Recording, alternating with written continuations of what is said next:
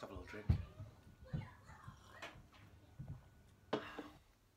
Greetings people, on today's video we're going to be talking about Commando Comics by DC Thompson, in particular this issue, 1066, To Kill a Rat. So here's the front cover.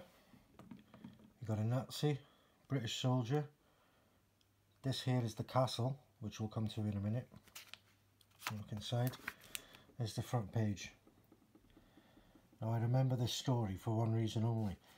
The guy here, Lieutenant Doug Watson, is on his own. He's going to be taking over this castle, which is run by a Nazi chief. But the Nazi chief was his uncle. Well, he was married to his auntie. And as you can see here, we have no place for weaklings in our new Germany. Look at these muscles, young Englander. I could crush you like an empty eggshell. Yeah. So this kid, he lost his mum and dad.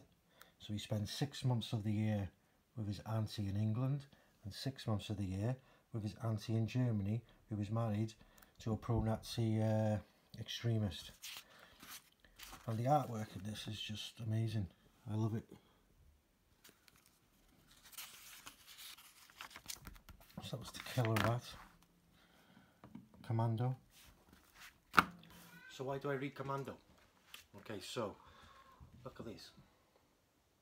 It's just little pocket-sized awesomeness. Yeah, you can just fold it up, put it in your pocket, go to work, have a cup of tea and a biscuit, and read some British soldier kicking Nazi ass. Yeah, it's weekly. They're cheap. Well, they used to be cheap. They're about £2 each now. But you get like 63 pages of black and white art. Obviously, like in 2000 AD, different artists for different books, so some are different each week. They're usually RAF, Army, Navy, the Commandos, obviously Special Forces, and they're pretty much always against the Nazis, sometimes the Russians. There is a few weird ones with space soldiers, which I like, but yeah, they're just good reads. British, yeah. And I've got about 100 of these, 100, 150, and every now and then I'll look through them, we'll review them, we'll see what they're like. Got another one here. Hunt the Killer. Again, Nazis. Look at this guy. Could you beat any more Nazi? Scar, black eye patch, chubby, leathers.